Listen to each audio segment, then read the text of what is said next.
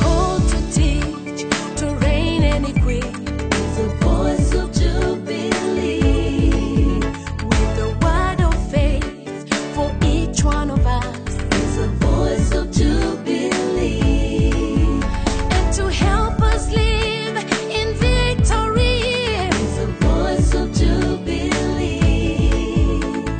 Called to teach, to reign and equip, is a voice of jubilee, with a word of faith for each one of us, is a voice of jubilee, and to help us live in victory, is a voice of jubilee. To teach, to reign, equip with the word, is a voice of jubilee. The one to deliver you. To teach, to reign, equip with the word, is a voice of jubilee. The word of God is alive. To teach, to reign, equip with the word, is a voice of jubilee. It will set you free. To teach, to reign, equip with the word, is a voice of jubilee.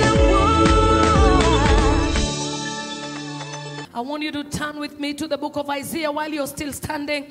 I'm going to read for you chapter 61, and we're going to read verse 1 as I get on to the word of God. I know that the Lord is here to bind up the brokenhearted. I don't care who hurt you, how they hurt you. I don't care what they used to hurt you. I don't care how much walls you've put ahead and besides and behind and inside of you. Many have put walls around and have declared never again. The Lord sent me to let you know all those walls are coming down today, because you're going to be confident in your God. You're going to be comfortable in your God in the name of Jesus. Isaiah 61. Hey, somebody's going to get healed today. God is here. I tell you, somebody's going to get healed today. You will not leave. Hashana Masaya Hande Ikanemo Setelegaya Mahaya Hane Seta Handilebosa. I tell you, God is gonna heal you today in the name of Jesus. You will cry tears of joy in the name of Jesus. Somebody say hallelujah. I want us to read it together. 2, 3, go. The Spirit of the Lord God is upon me, because the Lord has anointed me to preach good tidings unto the meek. He has sent me to bind up the brokenhearted, to proclaim liberty to the captives, and the opening of the prison to them that are bound. I want you to leave the comfort of your seat one more time, and I want you to just tell a few sister girls in this house, He's going to bind up your broken heart. He's going to bind up your broken heart. Come on, tell somebody. You don't know that that person has cried all night. They just don't look it. You don't know that that person has been waiting on God for years. They don't look it. You don't know that that person that you're telling you're delivering them right now. Say it one more time and just tell somebody, the Lord is going to bind up your broken heart in Jesus' name. Amen and amen. Somebody say hallelujah. In the name of Jesus. And then I want you to sit on your enemies forever. Lift up your voice and say, binding the brokenhearted.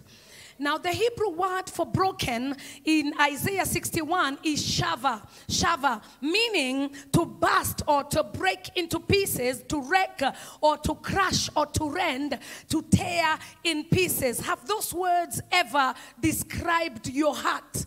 Have those words ever described your heart? Has your heart felt as if it was broken into tiny little pieces? Have you ever gotten to a point where these words of Shava were describing your own very heart? Now, many people in the church and in the world around are actually nursing wounded hearts. They are nursing wounded hearts. Some of the hearts are so deep-rooted. Some of the pain pain is so deep-rooted and the heartache is so deep-rooted because they have been afflicted by experiences that they suffered in their early years of life. Some having been deprived of parental love. There are so many that are here, all grown up, but were deprived of parental love and left to grow themselves at the mercies of God. I met a woman the other day, and she said to me, she started to take care of her siblings at the age of 7. She said that her mother went to be with the Lord when she was only 7, and then suddenly her father disappeared. And as such, she was the one now fending and taking care of the little siblings, and she was only 7 years old herself. Scientists say that a child's brain is programmed between the age of 0 to 7 years, and as such, many people who are unfortunately have been programmed to pain from such tender ages. I want you to know that between 0 and 7, that is when you instill values on your babies, when they are 0 to 7. And many times we wait for them to grow up in order to begin to train them. But I want you to know, between the age of 0 and 7, that is when life really is happening on that child. And so when the child's memory is filled with hurt and pain from that age, it is something that many times they carry for the rest of their life. And these childhood pains have mutated to fears and deep-seated insecurities that, if not dealt with, are dealing with a lot of many people's lives. They are ruining a lot of many people's lives. Somebody say amen. Lift up your voice and say a better hallelujah. Look at your friend next to you and tell them it's all right with you.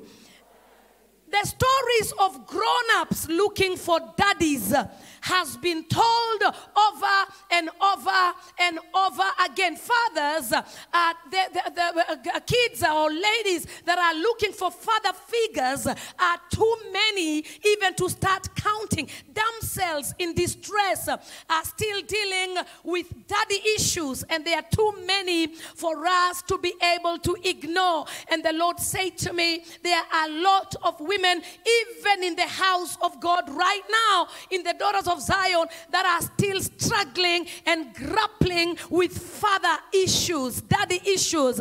And many times we can ignore them, but they are crushing the mature women. Then there are stories of people abused as babies, children that are abused and losing their innocence to people that should have taken care of them.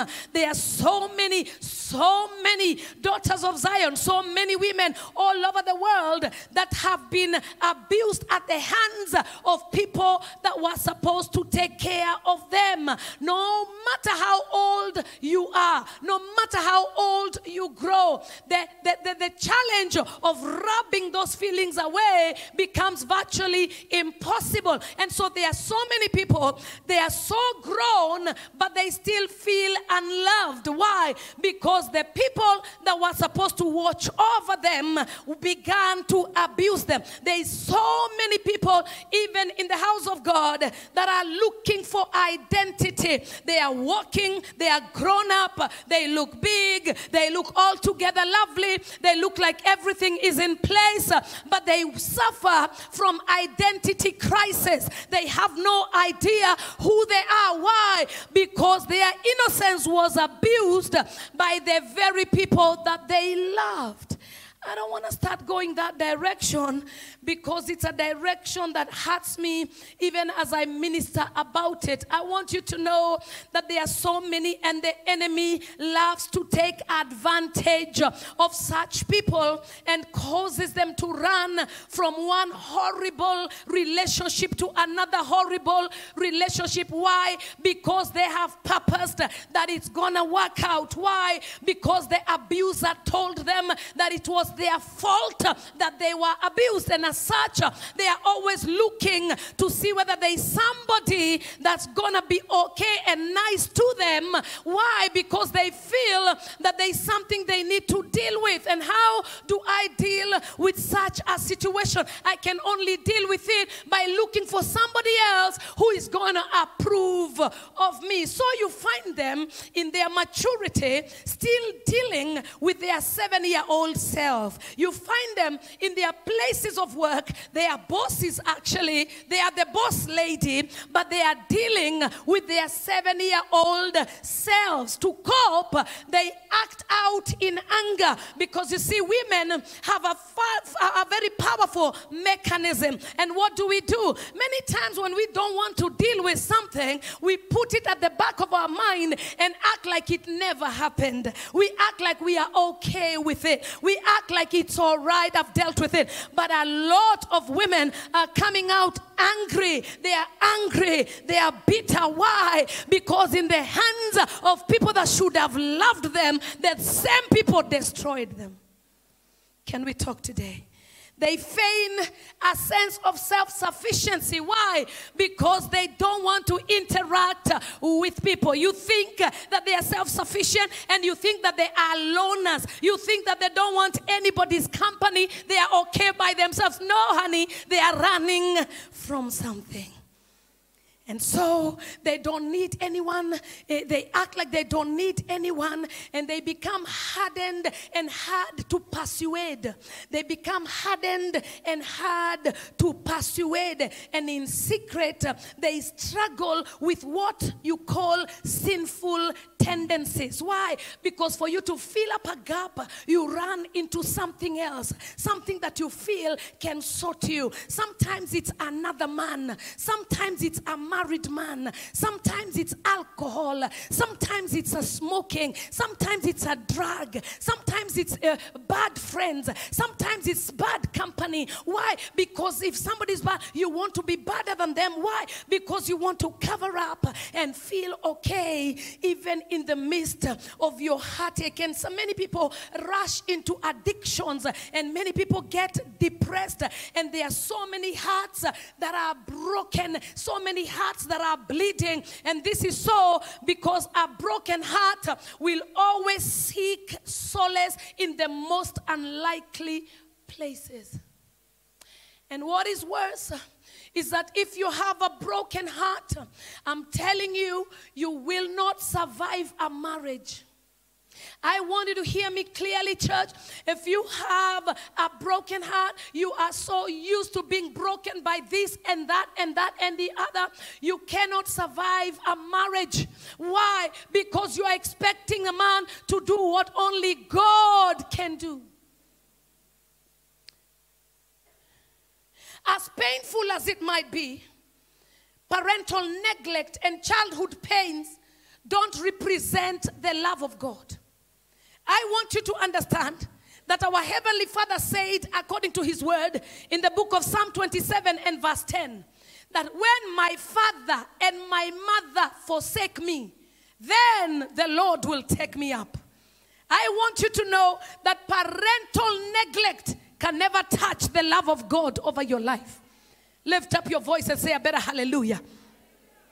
It is important for you to know that God the Father will never leave you nor forsake you. And His love does not represent that of your parents that neglected you. I want you to know that His love is real. So don't run away from Him, because this is what He said, that many ran away from Him. They ran right into the hands of another man, not knowing that that man is going to be another abuser. And so many are heartbroken because you're running to the hands of money. You're running to the hands of friends. You're running to the hands of family. You're running to other hands. God said, no, stop running away from the very God that wants to bring a healing unto your life. I decree in the name of Jesus that you shall not leave this house a broken heart. You shall leave this house already sorted in the name of Jesus. Somebody say hallelujah. Don't run away from Him. In the declaration of His mandate, Jesus said that he has been anointed, among other things, to heal the brokenhearted. The reason that he was anointed, among other things, was to heal the brokenhearted. Jesus Christ didn't come just for the salvation of your soul. No. He came for the healing of your body. And his specific mandate was to get into your heart and heal all the pains and the wounds of your heart. There is a divine resource to patch up together all the broken fragments of your heart and begin to repair them. Somebody say, I'm about to be repaired. Maybe you're thinking to yourself, I am suffering from a different type of pain. My heart was not wounded in my formative years. My father took care of me. My mother took care of me. For me, it wasn't in the formative years. But I want to let you know, there are so many people that are hurting because life happened. If it didn't happen in your formative years, life happened at some point in life. Somebody say, preach to me, mama. Lift up your voice and say, preach to me today. No matter the pain you're having, the Spirit of God sent me to let you know he is going to cover up and heal every pain in the mighty name of Jesus. Whatever you're ailing from, he sent me to let you know he is here to bring a healing all around you in the name of Jesus. Somebody say amen. And so today, I want you to look at your neighbor and say, Jesus is potent enough. The power of Jesus is potent enough to heal all your pains. So I want us to look at some few pains before we get into the gist of the healing that Jesus wants to do over here. Number one is the pain of sin. The pain of sin. The pain of sin. According to Psalm chapter 51 and verse 17. What does the Bible say? The sacrifices of God are a broken spirit, a broken and a contrite heart, O God, thou will not despise. We might not all claim to be victims of childhood wounds, but the power of sin has broken each one of us in one way or another. The power of sin at some point has broken each one of us in one way or another. That feeling of, my goodness, how can I do this to God? And yet God has helped me with such high esteem. Have you ever felt that? Have you ever felt, how can I even appear in the house of God when I've been so bad? I've done all manner of things. I've been so terrible. And God has watched me, and yet he loves me. How can I be so bad to such a loving God? That feeling of disappointing ourselves for doing what we should not have done. Anybody knows what I'm talking about? Disappointing yourself. And wondering, God, how can you even love me? That feeling of disappointing your family. That feeling of disappointing the people that love you. That feeling that caused Adam and Eve to run away. You know, that feeling of, God, how can I even appear before you? Because that's what sin does. You know, this morning we were talking with my husband, and there's something that we said. I'm sorry, today's not going to be a shouty message. I want it to be a healing message. I want every person to leave this house totally healed and set free. Because sometimes it's not about shouting, and we sometimes we can make you shout and jump on the seats and all over. But I want to let you know that is not the issue. I want you to know, even if you're going to jump at any one time, you better jump to your healing. You better jump to deliverance. You better jump to a newness. You better jump to a new person. Somebody say amen. And we were talking this morning with my husband, and we were saying, isn't it amazing that, the difference between a sheep and a pig? Isn't it amazing how a sheep and a pig are so different?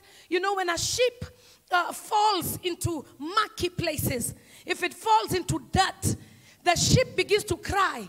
It begins to cry. Why? Because it wants to come out. It's not happy about being in the mud. It's not happy about being in that quagmire, and it's not. So it starts to cry, and it starts to call out for the shepherd. Like, please get me out of this mess. I don't want to be here. But when a pig falls into a messy situation, What does the pig do? It rejoices. It's like, I'm home. It begins to go into mud and make it even worse. And have you ever seen a pig? I mean, it eats anything. It goes crazy. Why? Because it's not disturbed by the dirt. But when a person that loves God, you love God and you know that you love God, when that person falls into sin, they feel so bad. They start to wonder, God, why? They start to wonder, why couldn't I stop myself? And I want you to understand that the pain of sin is not a joke. It's a mighty pain because you're feeling bad that you even did what it is that you do. I believe that's the reason why Adam and Eve were running away from God. Because God, how could we do such a stupid thing? That feeling is not a strange feeling to all of us. Anybody ever done something stupid even as much as last night? Keep looking at me. Ain't nobody gonna know I'm talking to you, baby. Just keep looking directly at me, straight forward, and say, yes, mama, preach. And everybody's gonna think you're not even, come on, somebody. But we all know that there are sometimes we do things that hurt us. Something called sin begins to hurt us. And if you are freshly dealing with the pain that sin inflicts in your soul, it is important to let you know what the Bible says. Listen to what the Bible says according to 1 John. I tell you, I love God. I love God with all of my heart. Because you know what? God is not raising perfect vessels. And we should never be here condemning each other.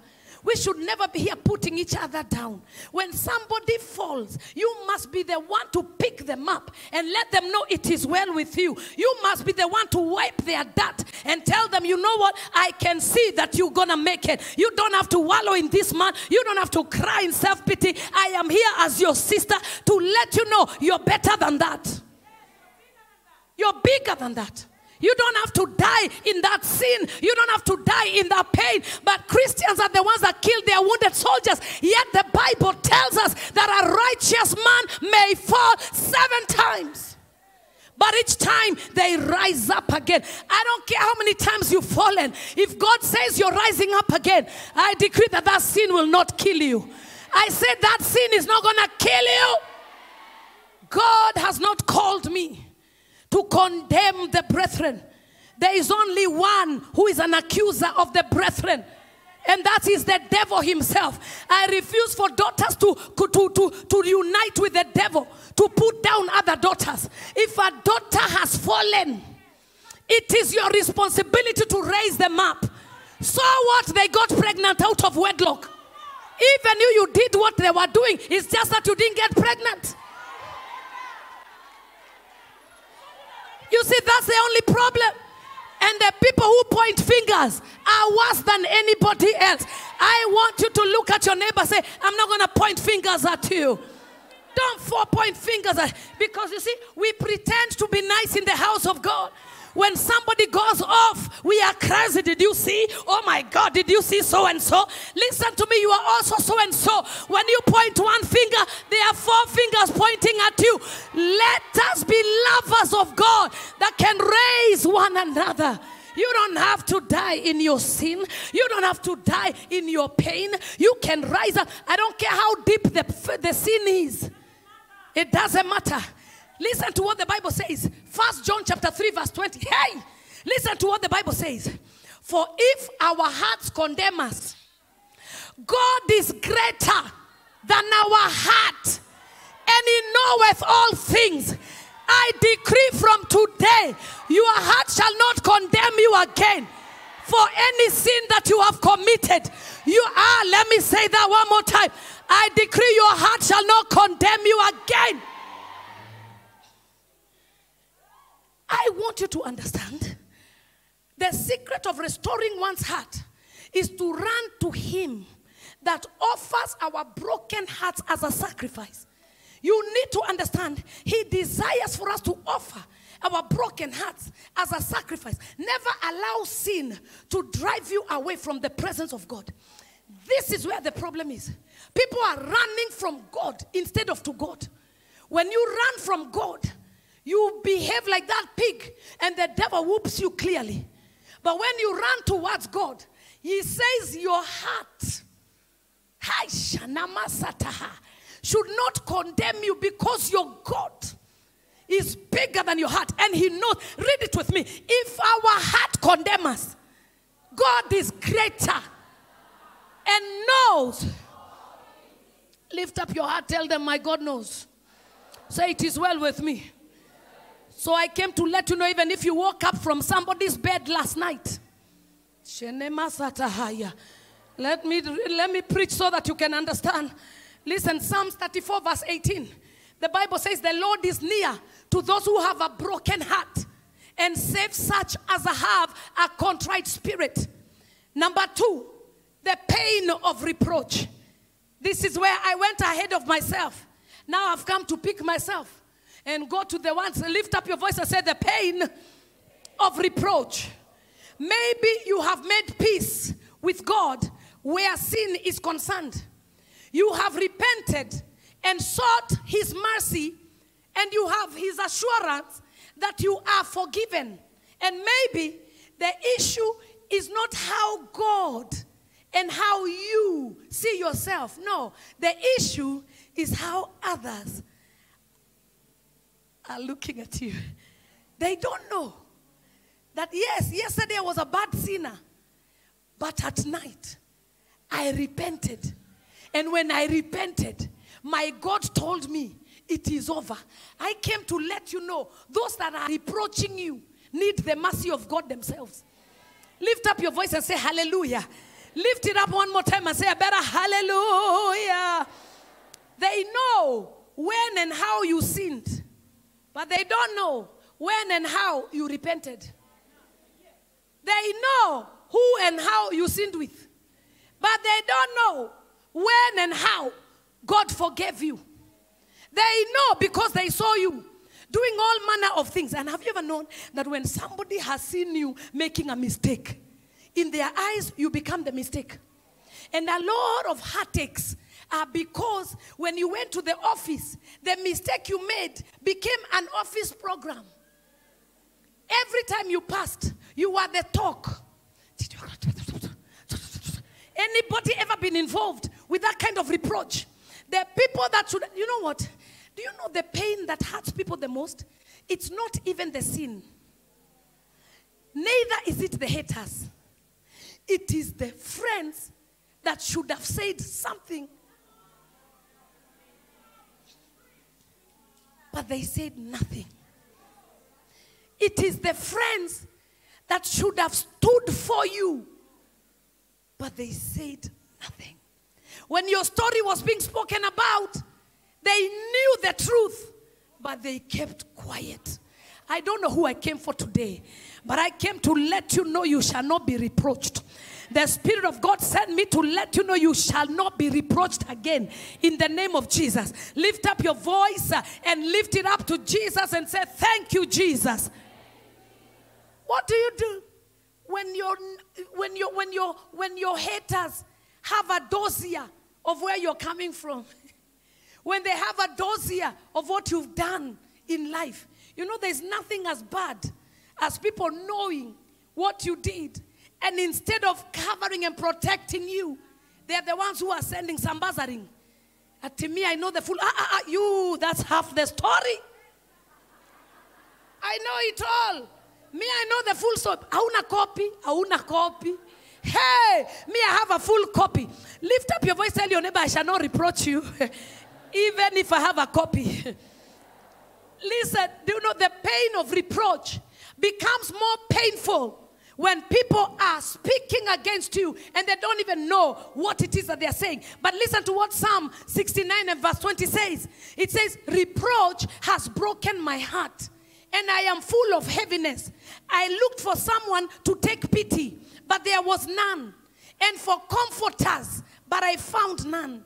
Something about reproach is not the pain of what haters say, but the silence of the betrayers.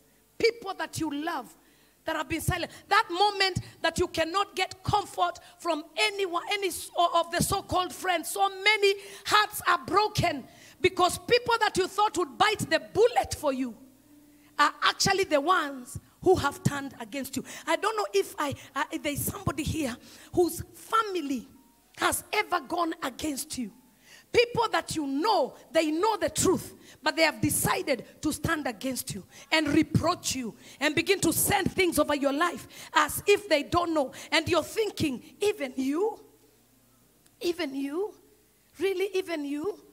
I remember like 2 years ago, we went through a story. It was even, they even put it in the newspaper, and they started saying a lot of crap. You know, because when you're a leader, you're going to hear some stuff. There is no leadership that's easy. Even ushering. As long as you're a leader, even whatever leadership, even prefect in class, there is no, she says, there is no leadership that is easy. As long as you're a leader, you shall be beaten by people who don't understand you. So watch this now. When they started to talk and they started to say things about Bishop and I that were not true, and they put a photograph of Bishop with my daughter, Stephanie, in the newspaper. I wish they even got another picture to lie. If you're lying, lie properly. Do you understand? Do you know they became such a laughing stock because they took a picture of Bishop and Stephanie and put it and said, he has a clandé. This is the clandé. We laughed. We were rolling on the floor because I'm the one who took that picture as they were posing. We were in Mombasa. Listen to me. So watch this now. So they wrote and they said, and they said, and they said, what? And they said, what? So we now rose up and said, guess what? We are suing you. And guess what? I won't say where we were suing. Watch this now. When we said we were suing, you know what? They wrote an apology in the same newspaper that took 30 days. It was there for 30 days. Guess? Nobody saw the apology. Everybody just saw the reproach. I came to let you know it doesn't matter who reproaches you. If God vindicates you, He's going to vindicate you well and good. It doesn't matter who's talking against you. I came to let you know, you stay in the lane of God. He's going to fight for you. He's going to take away that pain of reproach. Lift up your voice and say, yay! But what hurt the most was that the people that should have stood with us stood against us. I came to let you know, you must make a deliberate choice for you to have a pure heart before God. Somebody lift up your voice and say hallelujah. Proverbs 26 and verse 22. What does the Bible say? The words of a talebearer are as wounds, and they go down into the innermost parts of the belly. To add salt to injury, you realize that your mistakes are making rounds in the mouths of people. And this is what is going on even in the daughters of Zion. And at the end of the day, they are feeling deeply hurt down below their belly, and they are feeling deeply hurt. And some people never really recover from reproach. There are people who never recover from reproach. They feel reproach because people spoke against them and they never really recover. I came for such to let you know I don't care who said what and how they said it. Jesus sent me to let you know He is here to heal you tonight in the name of Jesus. Lift up your voice and say a better hallelujah. Lift it up and say a better hallelujah. In the church, it is important to remind people that they are not a mistake just because they made a mistake. A lot of people feel like they're a mistake because of the mistakes they made. Let me rise up as a prophet of God and declare that you could have made a mistake, but you're not a mistake. I don't care how many mistakes you've made. You are not a mistake. Lift up your voice and say a better hallelujah. Truth be told, many of us have sat under the master of the school called mistake. I don't know how many of you have never made a mistake in life. I have made many, but I'm not a mistake. Hey, Shana, I don't know who I'm talking to right now, but I want you to open your mouth and say, I am not a mistake. You better say it like a warrior. Let every devil hear that you know what you're saying. Say it one more time. Lift up your voice. Say it one more time. Sometimes we learn the hard way. Sometimes we learn the hard way through mistakes, but we learn nevertheless. Sometimes it takes mistakes for us to become who we are. Many of the loaded people will tell you, before they got there, they made grievous mistakes. But the mistake is what made them who they are today. You're not a mistake. You may have made it, but you're not a mistake. Lift up your voice and say hallelujah. Am I talking to somebody in the house of God? I want you to know it is the burnt fingers that produced skilled hands. Burnt fingers produce skilled hands. So don't worry about the mistake. We have all made mistakes. And those who are mocking you right next to you are the ones who have made more grievous mistakes. But they just want somebody to climb on. I want you to know that you're not a mistake. Number 3, the pain of lack. The pain of lack. Do you know there is no pain that hurts as the pain of lack? My God, the Bible says in the book of Proverbs, Psalms 109, verse 22, for I am poor and needy, and my heart is wounded within me. I want you to know the source of untold misery is penury and lack. Poverty is not just a reproach. It is the source of untold pain. There is nothing more painful than having to be housed by somebody and kept in somebody's house. You don't even have freedom to use the toilet. Because the time you're entering the toilet is when the owner wants it. There is no freedom to eat food.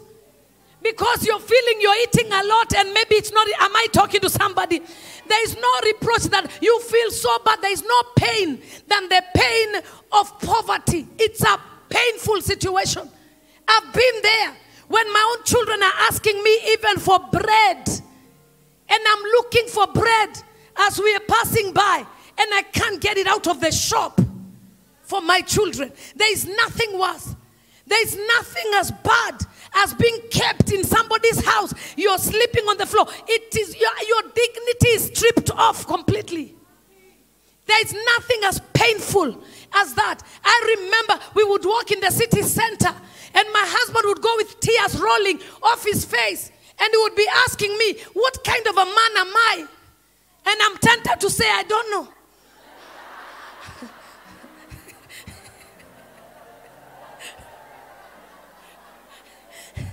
Very tempted to say, me too, I'm confused. I don't know what kind of a, he would say, which man does not afford things for his house, his wife, even pads? And I say, me too, I'm struggling in my spirit. I'm struggling to understand that kind of a man. But you know, God gave me the strength to be able to stand by him. The shame of struggling to make ends meet. You know what that does? It hurts your heart. Your heart gets in pain. The shame of going to drop children to school, and they are told to go back home. And you're called, and you're told go back home, and you're feeling so, you don't even know what to do. I remember I was going home with Vanessa crying. I'm weeping. And she's 6 years old. In standard 1, she's asking me, Mommy, what is it? I cannot explain. I'm telling her you'll go back one day. Guess what? Every time my daughter's story was, Mommy, is the wilderness over? Because you get to such a wilderness that you have to explain to your children that there is a wilderness. So every night Vanessa would ask, Daddy, is wilderness over?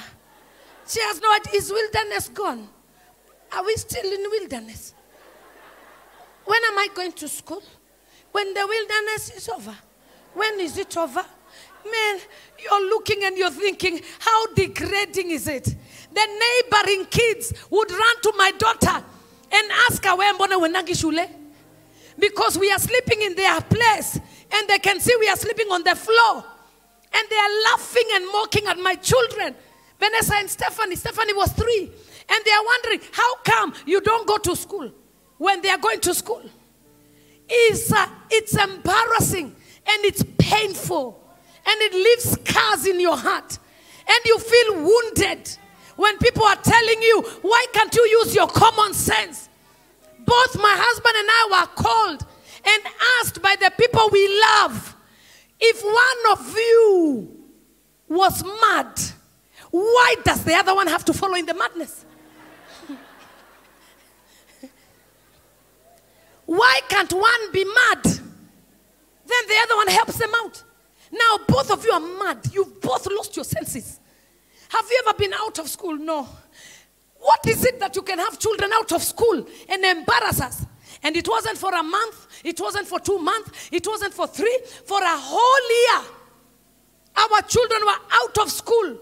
We became their laughing stock. I know the pain that lack brings in somebody's life. Using a pit latrine that we had to whistle. Whistling because there was no door.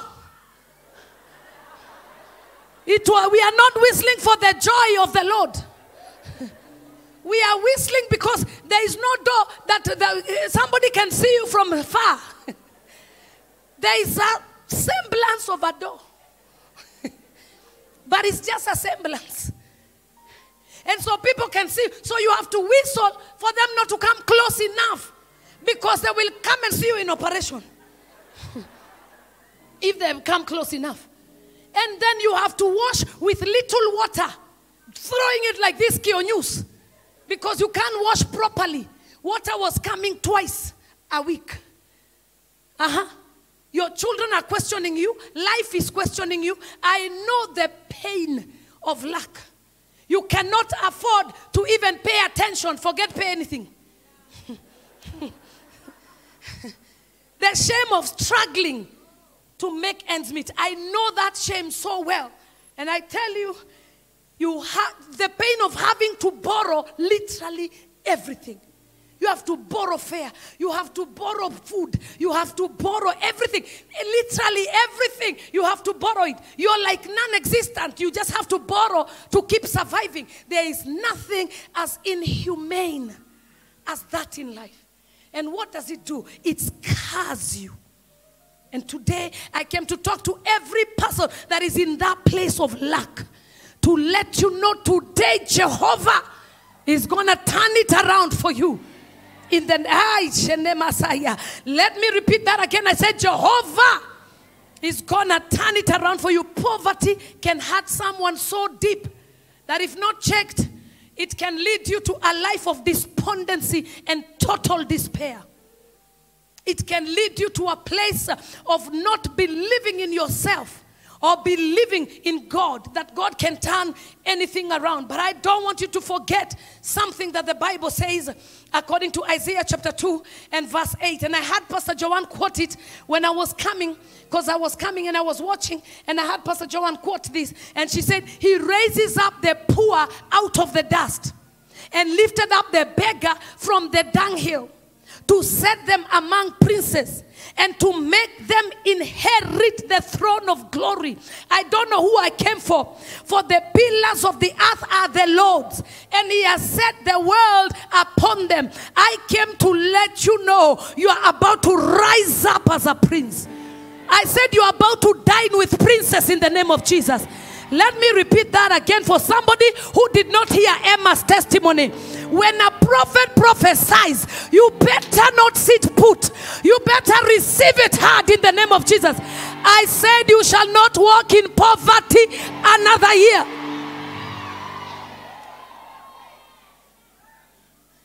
The pain of poverty shall not be your portion. The pain of lack shall not be your portion. You shall not be the laughing stock of your family in the name of Jesus. You shall not be known as a beggar. They are about to know you as a lender to the nations. Your life is about to turn around in the name of Jesus. Let me prophesy with my eyes open. I am not where I used to be, because the God I'm preaching about turned my captivity around. He gave me a scripture according to Psalms 126, and it says, when the Lord turned again the captivity of Zion, we were like those who dream. That was my scripture. I stood on it. I slept on it. I jumped on it. I spoke it. And today I have come to raise up a horn from heaven and let every daughter of Zion know your captivity is going to be turned around. You will not die without making impact in your generations. You will not miss out on your visitation in the name of Jesus. I command every anger, every bitterness to leave your life in the name of Jesus. Stop looking at people that hurt you. Begin to look at the one who is able to wipe every tear in the name of Jesus. Lift up your voice and say, yay! I want you to understand that God raises up the poor. He raises up the poor out of the dust. He lifted up the beggar from the dunghill, and he sets them among princes. Let me tell you, I never imagined that the who is who will be calling me to even ask me for prayers. I never imagined that my phone number would be something glorious for somebody to have. I never imagined that when people call, they are so mesmerized that they can even have my number. Today, people may not know your number. But I prophesy, there are people who will be thirsty just to know your phone number. There are people who will be hungry just to know your phone number. And when they know your phone number, they will feel as though God has visited them in a mighty way in the name of Jesus. Lift up your voice and say, hallelujah. God will lift you up out of poverty into super abundant prosperity in the name of Jesus. That no matter the state of your pocket today, God will change your financial status and cause you to have a voice, because money gives you a voice. I am telling you, without money, your voice is stifled. But God is about to deck you with financial breakthrough, that He gives you a voice. Have you ever known that when somebody is financially able, even when they can't speak, people say you're on a point? Na ajui kitu, just money. I came to let you know, you shall make the difference. People shall be calling you for answers. Lift up your voice and say, hallelujah. You are about to be like somebody who is dreaming.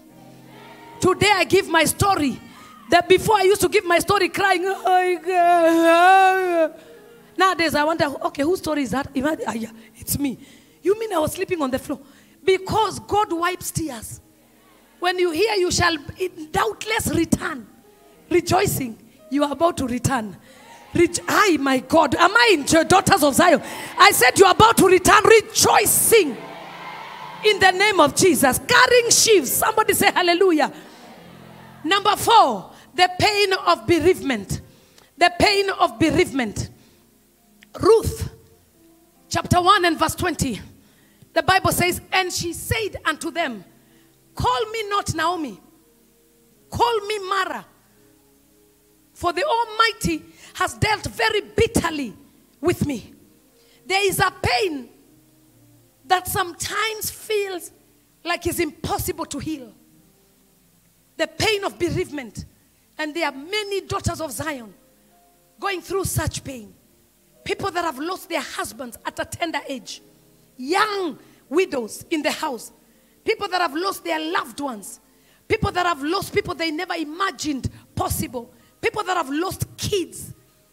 Words would fail to comfort such a one that is bereaved. But the Bible says in the book of Matthew chapter 2 and verse 18, in Ramah was there a voice heard, lamentation and weeping and great mourning. Rachel weeping for her children and would not be comforted because they were not, because they are not, or they are normal. Bereavement can be so painful that there is absolutely no way to humanly comfort somebody. Bereavement can be so painful. There is no word of comfort that can heal that heart of somebody that is bereaved. God has proved to be the only one who knows how to go deep into somebody's heart. and heal it. I know the pain of losing a child. As I look at my baby here, she still hurts so bad. I know the pain of losing a husband. I know many of my daughters that have lost their husbands at tender ages. I know the pain of bereavement, losing a father. I lost my father, and yesterday was his memorial. A father that I loved beyond measure. He was too good. A man that taught me morals and values in life. A man that I believe is the one that was used of God to really turn my situation and navigate my life through my youth to become who I became. My father, an amazing man. I know the pain of losing such a one. Never sick one day. Never sick. Never, never, ever, ever sick one day. And 2 days after sickness, he's dead. I know the pain of somebody who you believed was too strong to even fall sick. And then suddenly they are gone. I want you to understand, it's an unbearable pain. When Naomi lost her husband and 2 sons, she just felt like the world had come to an end. It was so painful that she changed her name from Naomi to Mara, a name that means pain. She couldn't be comforted in her mourning. The pain was too much that she decided it was time to go home. It was too much, because sometimes in grief, we just need one person, to walk with us, to be able to just speak the life of God over our lives. She had the joy of motherhood one more time. Why? Because her daughter Ruth walked with her. Her daughter Ruth listened and obeyed her. Her daughter Ruth gave her another chance. And you know what's funny? That when Ruth gave birth, do you know Ruth handed over the child to Naomi? And did you know that Naomi breastfed the child? So God gave her one more chance to feel a child again. Even though she had lost her babies, God gave her a chance. Sometimes you just need one man or one woman who will walk with you until your bereavement is over. Sometimes you just need that person that will encourage you. Sometimes we need somebody who will show us that it's not all lost, that our God is still faithful. This is the year of restoration of all things. Somebody say after me, this year, I'm being restored of all things. Because Jeremiah chapter 30 and verse 17 says, for I will restore health unto you, and I will heal thee of thy wounds, says the Lord. Because they called thee an outcast, saying, this is Zion, whom no man seeketh after. But I want you to understand that God is about to heal us in the name of Jesus. Somebody say hallelujah. Number 5, and this is where I was going, because I want us to deal with this, because this ultimately breaks everything else in our lives, is the pain of heartbreak. The pain of heartbreak. Jeremiah chapter 30 and verse 14. All thy lovers have forgotten thee. They seek thee not. For I have wounded thee with the wound of an enemy, with the chastisement of a cruel one. For the multitude of thine iniquity, because thy sins were increased. The other great source of pain is the loss of relationships. And in the above scripture, God speaks about the judgment of the nation of Israel and equates it to the pain of being forsaken by a lover. He equates it to the pain of being forsaken by a lover. Truth be told, most of us have been somebody's ex. Most of us, if not all, have been in this predicament one season of our life or another. Lift up your voice and say, she's talking to me. You know, you look like you don't even know a man. You even, yes.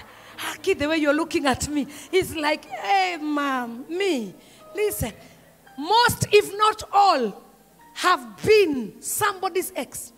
Being left and living, I want you to know, as painful as it is actually a normal experience. No matter how common it is. Walking out of a relationship or finishing a relationship is a pain that is excruciating. It's a pain that is beyond understanding. Many daughters of Zion sleep and wet their pillows every night because of a heartbreak. When you wake up in the morning, you wipe. Somebody is rolling on the floor laughing. You wake up in the morning, you wipe yourself. You put your act together. You dress in red and yellow. And you come out. Nimetokelezea nini kwani nini? Hata mimi nimetokelezea. Nimetokelezea kama wengine. Until you get back home and go back to the pillow. And you weep yourself to sleep. Many people lie on wet pillows day and night. Tears of a heartbreak. There is nothing sweet about a heartbreak. And to be honest, it is an experience that is so dark that nobody wants to experience it in life, but we all do. And many of us know what it means to feel like your heart has been ripped beyond repair. Like there is nobody who's going to really be able to repair your heart. Proverbs chapter 18 and verse 14. The Bible says, the spirit of a man will sustain his infirmity, but a wounded spirit, who can bear? There is nothing trivial about a shattered expectation of a broken relationship. A broken heart is a heavy burden to bear. Sadly, love hurts more because of shared dreams. Love hurts more because you have opened yourself completely and given your heart entirely. You have removed yourself. Yani, you are naked and not ashamed. When you give your heart completely to somebody, for a minute, such a heartbreak can send a person to believing there is even no future for them in life. There is even no future. And sadly, there are too many people committing suicide today as we speak because of a love heartbreak, a relationship that is broken. They feel that they have no reason to live. Such people forget that they had a life before they met this person. And they feel that there is no point of continuing. They also overlook the fact that most of us have survived severe heartbreaks. I want you to look at your neighbor, say, she's talking to me. Tell your other neighbor, me too. I want you to remember something. That today as we sit here at Daughters of Zion, somebody is getting married who had been so broken that they had purposed never again. Today, they are saying, I do. Now, alisema mimi hata ukinikata na wembe, I'm not marrying. I will not look at a man ever again. Nonsense, useless. Today, I do, with a very sharp voice. I came to let you know the emotional pain of a heartbreak evokes very excruciating pain. Nothing else matters. No one else matters. You can barely function or think or move for real. We feel removed from anyone and everyone. We feel removed from life. When you're heartbroken, you feel like you're being torn to pieces. You don't want to see any other human being because none of them exists. Only the one that broke your heart is the survivor of this existence. He is all you see, all you think about. You carry that pain. When our heart is broken, our mind has a very different agenda. And I'm about to talk to us now. All this that I've talked was coming to here, where we are. You can even put it aside. Pay attention now. Listen very carefully. Our mind thinks very differently from our heart. When your heart is broken, your mind comes into play. And your mind is actually what keeps you in the heartbreak. What do you mean, Pastor Kathy? Because your mind begins to lie to you. Before I come to the healing balm of Gilead and what Jesus wants to do over your life, let me talk to you about the mind. The mind interferes with your heart. Your heart broken, yes. But the mind steps in and it begins to tell you, you know, you broke with the mightiest man on earth. He was the best thing that ever happened after Fanta. There is no other man like him. You start to feel it's true. The mind starts to tell you, if you don't pursue, he is going to engage with somebody else.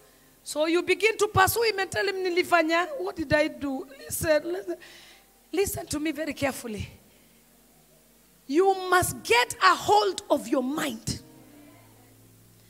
and begin to get your senses together and come to reality. Why did you break up in the first place? He cheated? Good. Get in touch with reality. Take a sip of reality and begin to think like a daughter of Zion. What did he do? He slapped you? Good. Start to think like, stop giving excuses. No, his hand was not even coming to my direction. Listen, it was.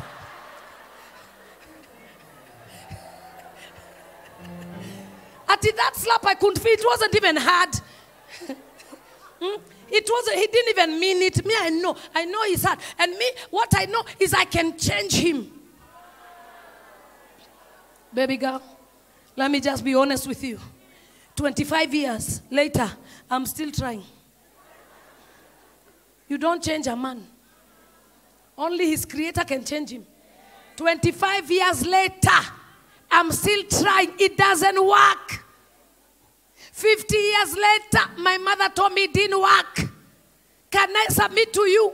You can never change a man. You need to face reality. What is the reason that caused you to break? And the reason was that he probably did very hurtful things. Face reality. Stop giving excuses and saying he escorts people. Listen.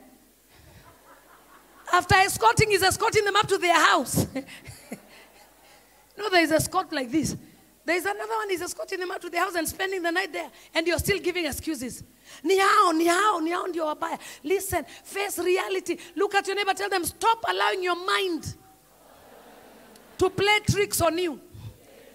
Because your mind cheats you. He's a very many, he's this, it's just, and yet you can see from grandfather to father to him. Story ni moja. Hakuna story mbili. The story is one. But you're still convincing yourself I can change him. You need your mind to come to the reality of things and face things. Look at your neighbor, tell them, face it. Our mind has a different agenda. And as a result, it ends up deceiving us. And we get into worse conditions. If we want to stop hurting and move on, we need to know when not to trust what our mind is telling us. Don't let your mind tell you that that hurt was a joke. That hurt was real. Don't let it believe it. Don't let your mind lie to you that it was a joke. And don't let your mind lie to you that you are the one on the wrong. So you need to now work on yourself, and every day you're trying to please a man. Everywhere you go, oh yeah, please, just like me. I'm not that bad. Listen, so today you are Margaret. Tomorrow you are Jockey. The next day you are Grace. And now you even forgot who you are. Because you're trying to be everything but yourself. So that you can please somebody. Stop having your heart broken again. Face your mind. Speak to your mind. Let your mind not lie to you. Face the reality and see why it is that you're where you are today in the name of Jesus. And he said to me, I want today to heal the brokenhearted. He came to bind up the brokenhearted. I want you to write this down. What is Jesus talking about? He's talking about chavash. Chavash. C-H-A-V-A-S-H. This is chavach up my broken heart. In other words, chavach is the Hebrew word to bind up, to wrap around, to bind up as a wound, to bandage, to cover, to envelope, to enclose, Strong's dictionary adds it very well and gives it a visual definition. It says to compress or to stop. Our reaction to crushed hearts normally is to wrap up sinews of flesh and vow to ourselves that no man will ever hurt us again. And we cover up ourselves with our own flesh. And we declare and decree that we are building walls. And we put walls that are from here till Timbuktu. When a man just looks and says, I love you, like my baby girl over there. And until somebody told her, you must open your mouth and say, I love you. To her, it was almost impossible. Why? Because when you're so heartbroken, the last thing you want is to even imagine that you can love or can be loved. And so what do? You put walls around yourself. And many daughters of Zion have walls around themselves. Walls of saying, nobody will ever hurt me again. Walls of saying, I have been broken enough. I'm never giving anybody that opportunity. Not anymore. I will never allow anybody to hurt me again. We make self-promises and we say, never again will anybody hurt me. And so we act hard. We act tough. We act, Lydia, I'm just remembering you even as I say this. I'm remembering that Lydia was in that place. She came to us. She told us, please don't talk to me about marriage. She was there. She said, don't talk to me about marriage. I've been broken. I was hurt. I was beaten almost every night. He crushed my self-esteem. He finished me completely. The last thing I want to see with my eyes is a man. A daughter of mine even entered into gangster. She became a gangster. And she was shooting every man on sight. Because the earth belongs to women. Men had hurt her enough. Every man she saw at night, shot them dead. What are you doing still alive? Because she was raped by her own brothers. She was raped by her cousins. She was raped every time from the age of 3. She just remembers being raped by every man. And when she grew up into a teenager, the age of 15, she became a gangster. And she was like, why should men leave? All they do is hurt us. And she would shoot them dead. Because there was no point of them living to hurt women again. We resolve in so many dangerous things in our lives. We say we'll never ever open our hearts to anybody. We'll never give ourselves to anybody. We'll never allow anybody else to hurt us. We will never. And we stand up and we say it's over. Nobody shall ever come this close. The minute they come this close, you're looking at them suspiciously. Exactly what do you want? A man comes, tells you, I love you. The first thing you do is slap them. Go and tell that to your mother. Who told you I need your love? Nonsense. Get out. And unfortunately, a lot of ladies are in that place. Why? Because of heartbreak. You have vowed to yourself, I'm never giving myself to anybody again. But I want you to understand, these self-made promises, unfortunately, don't just keep love from flowing out. It also keeps love from flowing in. These are not the ways of God. God has not told us to take vengeance in our hands and declare that we'll never love again. No man shall ever come to us again. We'll never want to see a man again. I tell you, we walked with my daughter Lydia here. We walked for many years and she was saying, I never want to see a man. But there is a God in heaven. I want you to understand that the first thing that God will teach you in this lesson is forgiveness. Forgiveness means, write this down, to excuse a fault. Forgiveness means to excuse a fault. It means to absolve from payment. It means to pardon or to send away. It means to cancel and to bestow favor unconditionally. To bestow favor unconditionally. We must ask God for forgiveness. But what does God tell us? What does God tell us? I have a condition for your healing. I'm not just going to heal your broken heart. There is a condition. What's the condition? If you forgive not, neither will you be forgiven. And many of us have tied God's hands from healing us because we've held onto bitterness and anger. I am angry. God, you must understand. This man is a joker. This woman is a joker. This mother is a joker. This parent is terrible. You must understand what they did to me. This boss is so bad. God, you understand what they did to me. He doesn't understand. He said the only condition is that you must forgive. He says in Matthew 6 and verse 15, but if you do not forgive others their sins, your Father will not forgive you your sins. So, what must you do? Write this down. Let go of the heart. Bitterness and the disappointment of your life must be released from your heart, because this is the process of your healing. By ridding yourself of the poison that comes with bitterness, resentment, unforgiveness, anger, heartache, for you to begin to inhale and exhale love, you must forgive. Little by little, over a period of time, that is when you will begin to look at what hurt you and the people that hurt you through the eyes of Christ.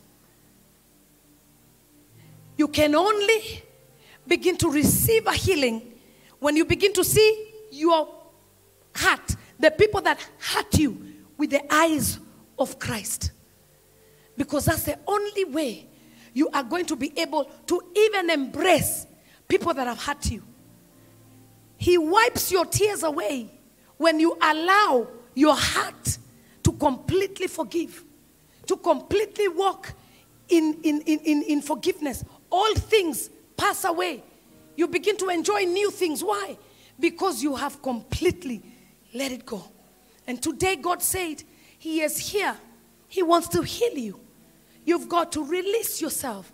You've got to break down walls. I want us to we're going to take like 30 minutes in this house after the word.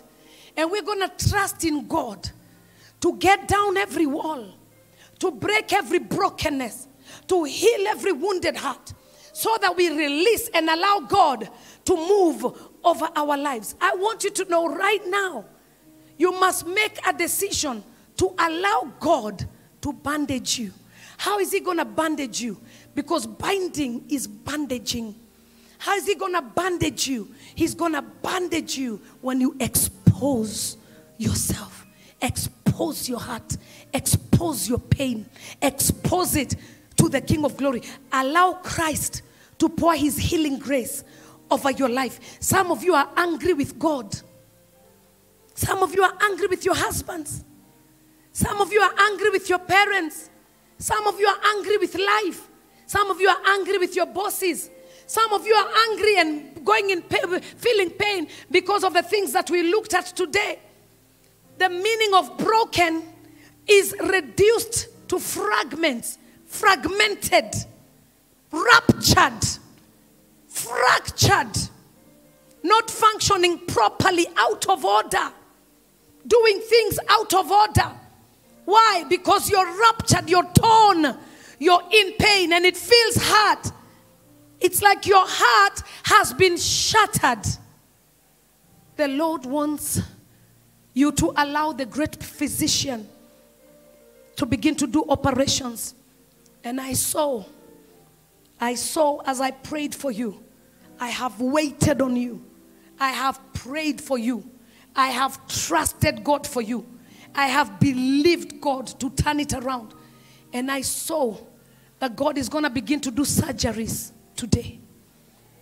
I want you to understand that God, who is the greatest physician that you will ever come to know, is about to perform heart surgeries in this place. I want you to picture him lovingly fitting all those little pieces together.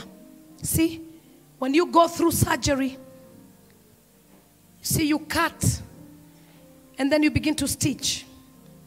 When you're stitching, you stitch the top, but you don't know the work that is going in underneath the stitches.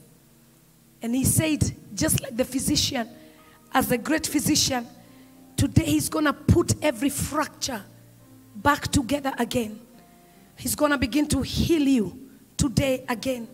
And as he heals you, I want you to know that healing takes time. But the work is starting right now. When you're stitched together, the top looks stitched. The inside is raw, but that's where the work is. The work begins to take place. The meat begins to hold each other. The bones begin to come together. And the pain begins to diminish. And he said to me, he is going to touch hearts. And he's going to heal. Somebody say, chabash. Say one more time, chabash. Chabash. It means to bandage, like I said. And I believe God is reaching down into our innermost beings and touching our wounds where people don't even know. There are things I see that you've never shared with anybody. In fact, when people stand here and share, you're in total shock. And you're like, ooh. Because it reminds you of your pain all over again. But you're so wounded yet, you cannot share your story. But the Lord says he's going to heal you so much that you will be telling people your story and healing them with your very story. Today you feel raw. Today you feel dejected and in pain. But he sent me to tell you he's about to heal. According to Psalms 147 and verse 3. The Hebrew word for heal is raphe. R-A-P-H-E. Meaning to heal or to sew together or to mend. To mend. And put every brokenness in one piece. We can't physically see the healing that God does inside our bodies. But he is at work of sewing together, stitch by stitch, so that over time we receive a complete healing. This is my message from the Spirit of God. That many of you have not yet gotten married because of that heartache. But today as he binds it together, as he heals you, you begin to see with the eyes of God, even the very people that hurt you, and you'll begin to walk in total forgiveness, and it will be easy for you to get married in Jesus' name.